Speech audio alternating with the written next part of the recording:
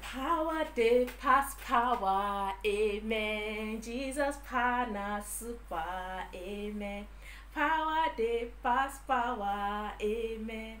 Jesus pana super, amen. Super power, super power, super power, eh? Super power, super power, super power. Super power, super power, super power. Super power, super power, super power. Yes, so power they pass power. Yeah. Welcome all and hope you're doing great. Welcome back to my channel. Hope you're doing great and welcome to this beautiful video. Welcome. If you're new here, welcome. I appreciate you for clicking on this video and don't make it your last. So subscribe, hit that subscribe button now. Like this video, share, comment, and do all those good stuffs. I love you all returning subscribers. You guys are the real MVP. I couldn't be here without you. It's not easy posting a video. Even if it's just one person that watches that video, yes, the person has tried. So I thank you all for staying tuned with me. God bless you all and God meets you all at all points of your needs. Yeah, so if you're new, let me do a quick introduction.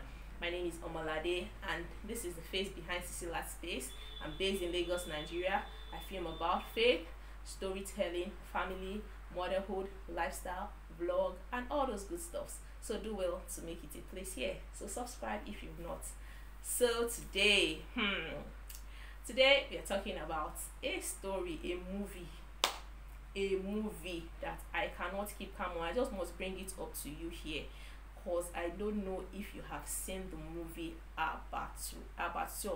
Abattoir, whichever one is pronunciation. Just take it like that. So if you don't know, it's a film by Mount Zion Films Ministry.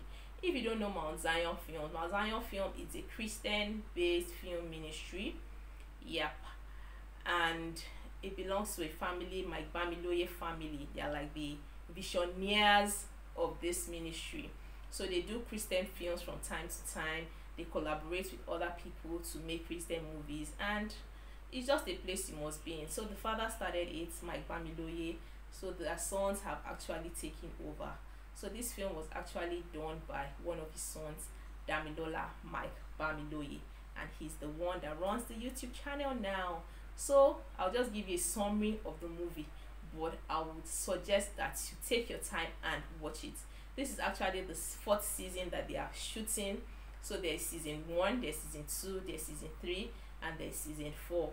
So this is season 4, and they have and so far they have released 4 episodes from that season. So now let's go right into this beautiful movie that cannot just keep me calm. It cannot keep me calm because the movie is a movie for all. Everyone needs to watch it. Be it a Christian, be it a Muslim, be it a non-Christian, be it a traditionalist, everyone needs to watch it because Jesus is just sweet. Remember is what says at the mention of the name of Jesus, every knee in heaven, under the earth, on earth will bow that Jesus Christ is Lord. Yes, so at the mention of the name of Jesus. So this Abattoir is about cultists versus Jesus.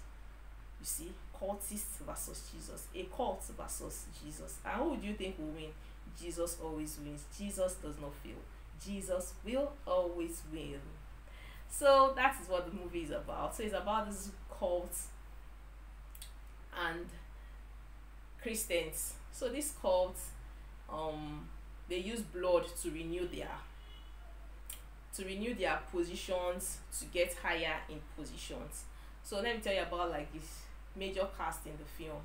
We have Duro Sonya, we have Martins, we have Bade, we have Babagbenro. Those are like the 4 major people in this movie. But there are other cast too, but these are like the 4 major people that I want to talk about. So Duro Sonya is Martin's father. Benro is Duro Sonya's friend. Babagbenro is Martin's like spiritual father, or like second father, let's put it like that. So Duro Sonya is in this so-called cult. So he needed to renew his power to move up the ladder in the court. So he sacrificed his wife for that purpose. And his son Martins discovered it and started threatening his father. As they started, he became very, very disobedient. He never used to obey his father. He became very, very rebellious. He doesn't follow instructions and all that. So his father said, this son will put me in trouble. So he contacted his friend Bade that what can we do to this boy. Bade said he knows a man that they will take him to, that will be his new home. So they took Martin to Baba Gbenro's house. Baba Gbenro happened to be a very strong man of God. Everybody needs a mentor. Baba Gbenro is a mentor to Martins.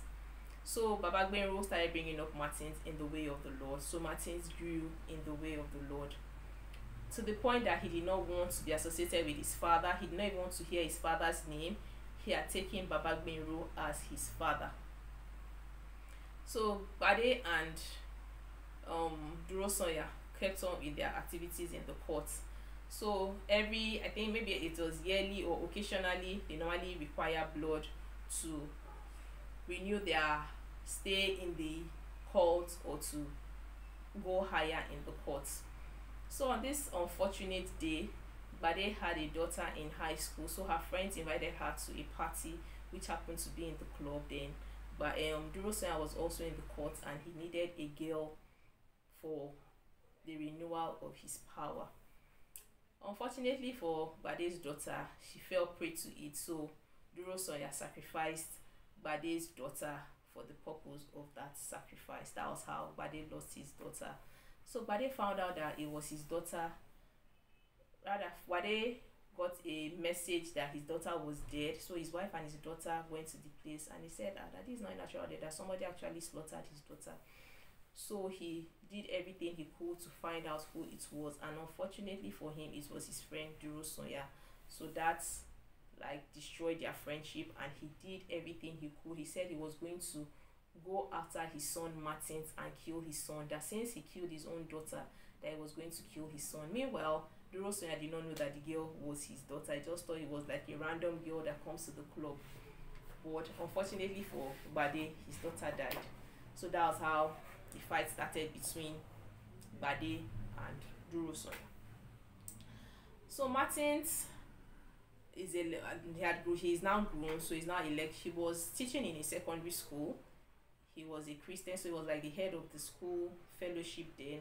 So he led young children to Christ, and did other things for God in school. So there was this girl that came into school. She didn't go through the right process. She was sent to that school to destroy Martin's life. She was a prostitute, so Bade saw her on the road. Bade negotiated with her. That's how the girl implicated Martins, and that was how Martins ended up in prison. So everybody was wondering that this guy, a good Christian, that how can he do such a thing? The girl said that he raped her, so he ended up in prison. So you cannot hide light. If you put light under the table, it will surely shine. So in the prison, he held on to God, recited all the psalms and all that. So there was like a fire outbreak, or maybe somebody planted fire in the prison. But to the amazement of all, Martin's cell was not on fire. And his father was also trying to destroy him. So that's how his father appeared to him from the spirit realm to him and said, today you are going to die. He said, no, he cannot die. He started reciting Psalm 23, Psalm 91. The Lord is my shepherd, I shall not want. He that dwells in the secret place of the Most High shall abide under the shadow of the Almighty. And all those psalms, those powerful psalms of protection. That's how fire burns Duro Sonya where he was. And that was how Duro Sonya's journey started. He was in coma for 3 good years, and Martins was like the only one they could call that should take care of his father. So Martins had to forgive his father, started seeking for forgiveness from God for his father, so that his father will get well. So that's like the summary of season 1, 2, and 3. So now we are in season 4, the most important one, the one that is not keeping me calm. That's where we are now. So season 4 is father was in coma. The last hospital he was, they said that that if this man should come out of this coma, if he should have a heart attack again, that there's no how he will recover from it. So Martins had no choice than to take his father out of the hospital and take him to Baba Gbenro's house. Remember, Baba Gbenro is Martin's spiritual father and like his second dad that took him when the road was rough. So it was Baba Gbenro's birthday. I know Baba Gbenro, so he has a child that is called Gbenro. So Gbenro is a lawyer. So Gbenro bought a car for his dad to celebrate his birthday. His dad was happy about the gift, but his mother was all over the place, thanking God, rolling on the floor. His father was now wondering that why is this woman all about like this because of this gift. He now told his son that he does not appreciate this gift though, but he would have loved it if his son could get him souls that he could lead to Christ. His son was very, very angry. He said, that I bought you a car that you are not even appreciative. That say our mommy is all over thanking God, but you are saying that you want souls. All your life is just about souls. His father said that yes, now that's what I want. That's what even God wants. That sinners should come unto me. His son was not happy. That's how Martins came, and Martin said, that I have a soul for you. If you are not, he said, the man's faith leads. Say you have a soul. Say yes. That's how Martins led him to his room, and it was his father that was there. He said, Chief Durosonya, what was it doing? That thing now narrated to him what all the audio that he has been going through. I said, don't worry, that we'll fight this battle together. So every day, every night, they're always praying for Martin's father. Remember, Bade had vowed that he was going to bring down Durosonya and Martin, so he had not yet relented on that his threat or promise. So he went to the court. So they gave him an assignment in the court that he must bring down Durosonya. But all attempts to bring him down failed. So the head of the court now took it upon himself to make sure that Durosonya comes down. So in the spirit realm, the head of the court appeared to Durosonya in like a trance and tried stabbing Durosonya. And Durosonya started shouting, Martins, save me. He said, your son cannot save you. He said, he will save me. Remember, Durosonya does not know anything about God. He just knew that his son was a spiritual person. So he just knew that his son could save him from anything that is happening to him at this moment. So it was his son's name he was calling. He was not even calling Jesus. He does not even know who Jesus is. So he was just saying, Martins, save me. The head of the court was saying, Martins cannot save you. He said, he will save me. That's how he just summoned, he gathered strength from nowhere. Remember, he was very weak. He was in coma. He gathered strength from nowhere and stabbed the head of the court. And that was how that one disappeared. Then the spirit of death appeared to him and said, no, today you are going down. He said, no, I'm not dying. Martin, save me. That's how the power of the lights from heaven just shone on him. Very bright light, and came to him and told him and said, oh death, where is your sting? Oh grave, where is your victory? And that was the moment he knew Christ. Jesus Christ preached to him in that trance. And when he came up, remember, Baba Gbenro, Martins and his wife, they never left his bedside, so they were there praying for him. Martins was already giving up that he's not coming up, that we are just wasting our time. But Baba Gbenro encouraged him that don't worry, things will work out. That's how the man just came and shouted, Jesus! And he didn't go back, he just sat up like that, looking at three of them. Martins was calling him, Daddy, Dad. He did not answer. Martins was already getting frustrated. That was the meaning of this. Baba Gbenro encouraged Martin that don't worry, he will respond. Don't worry, he will respond. And like in like 2 seconds, Durosonya just tapped him and said, Martins. He turned, he said, Daddy, you can hear me? You are alive? You can speak? He said, yes, I can speak. He now told them about the encounter. I said, wow, you encountered Jesus. So Baba Gbenro now took it upon himself to start teaching him the scriptures, led him to Christ, and he accepted Christ. And you know now, anyone that is in Christ is now a new creature. All things have gone away. Behold, all things have become new. So Durosonya became a new being in Christ. All the blood shed, all the things he had done in the past were already gone. He was now a new creature in Christ. So it doesn't get interesting. It begins to get interesting from here. So that's how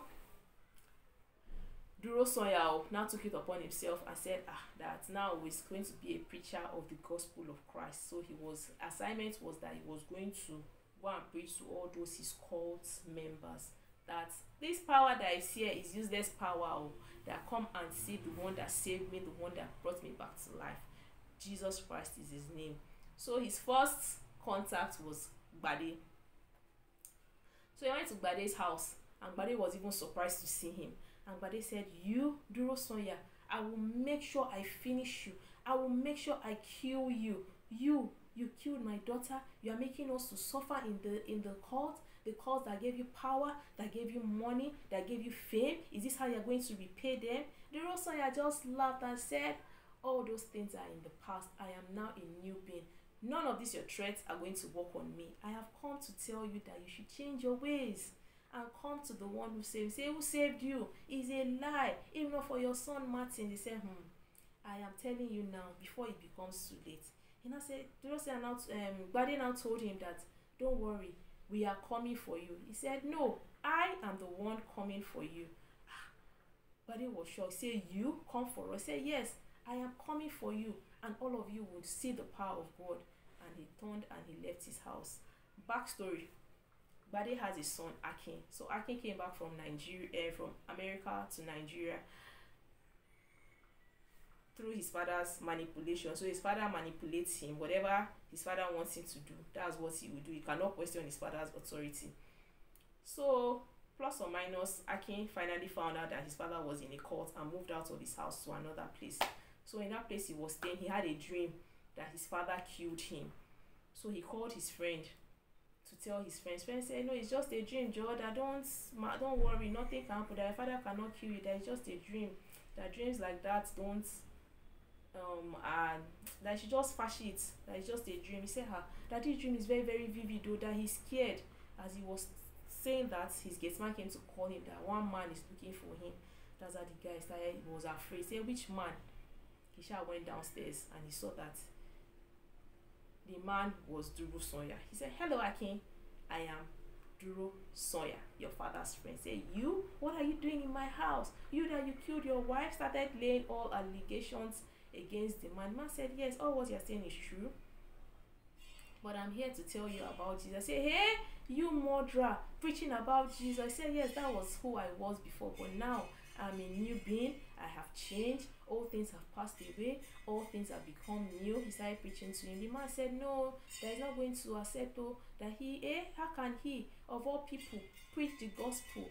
He that after everything he has done." He said, "Yes, that was in my past, but now I have come to tell you of the one that saved me and the one that changed my story. Let me tell you, those people are after you.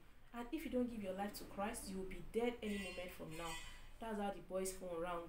That it was his father that was calling. His father had already gotten wind that Duro Sanya was in his house. So his father, as usual, commanded him to tell the man to leave his house. The boy too said, "My father said you should leave my house." That's how Duro Sanya just got up and took the phone from the boy and said, "Gbade, it's enough. The one you have controlled this boy, it's enough. He is not living, he is not under your jazz again. So in the name of Jesus, break up." That's how the boy's eyes opened, and that was how the scales on the boy's eyes fell off. And that was how the boy started listening to what Duro Sanya was saying. Meanwhile, Gbade's wife knows about Baba Gbenro.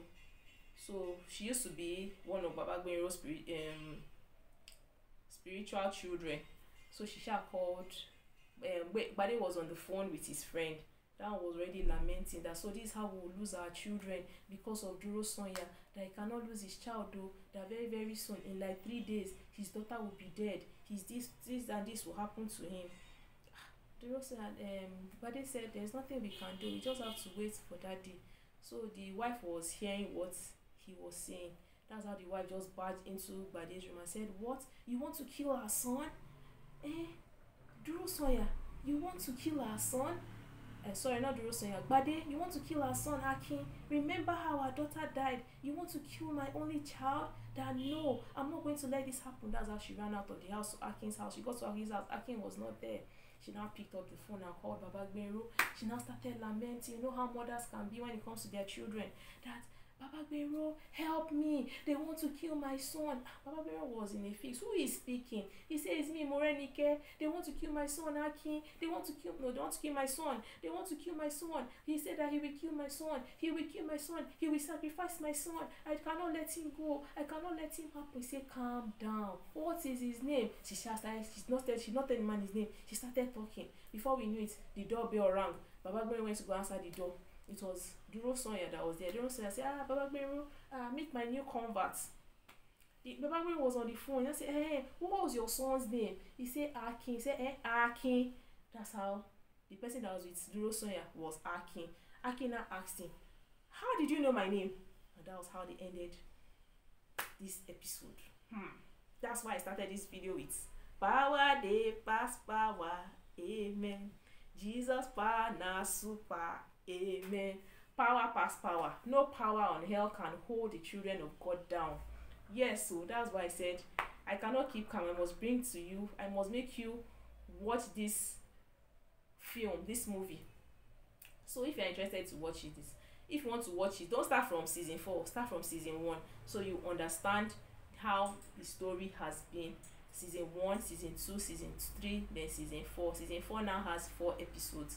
So you watch it so that you understand how God keeps prevailing for his children no matter the gang up of the enemy.